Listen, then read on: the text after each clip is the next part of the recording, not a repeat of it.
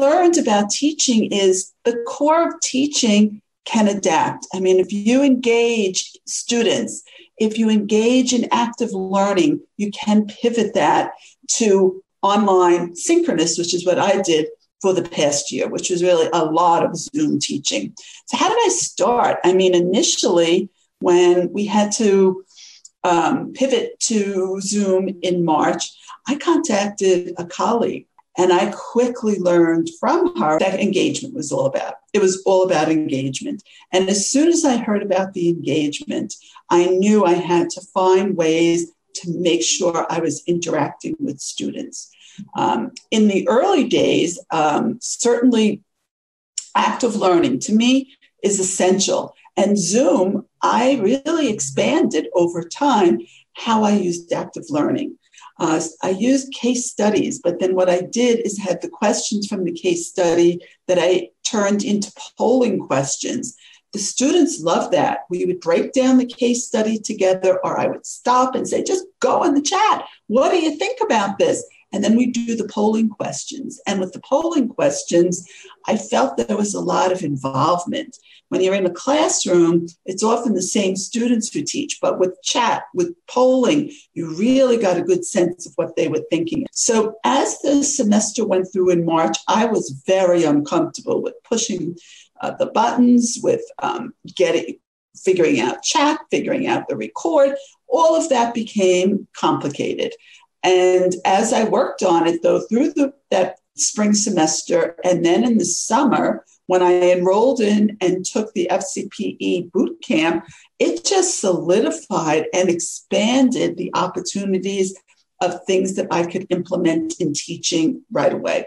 So in preparing for the fall, I knew that I would be teaching online synchronous again.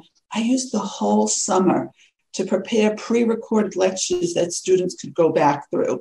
I converted a lot of the case studies I had to either shared Google Docs that the students worked on and used as a study guide, or had continued to really develop the case studies with polling, lots of breakout rooms. And I have to say the students really liked a lot of it. I got some good feedback from students. So as I went into the fall, I was a lot more comfortable with just the technology. This semester, which is the spring semester of 2020, is going so smoothly because it's now, I've gone through half a semester, a full semester of the fall, and now into the spring. And every class, I'm changing up what I think about, how to make it engaging, how to involve students, how to randomly go in the chat. I've gotten much better at doing shared Google documents that people work on together. And overall, I think it's different. It's really worked. So for me, moving forward, I actually like some aspects of Zoom teaching very much. In some ways, although this may be heresy, I think students can be more engaged when you engage in a forum, when you get an opinion through a polling, when you look in the chat.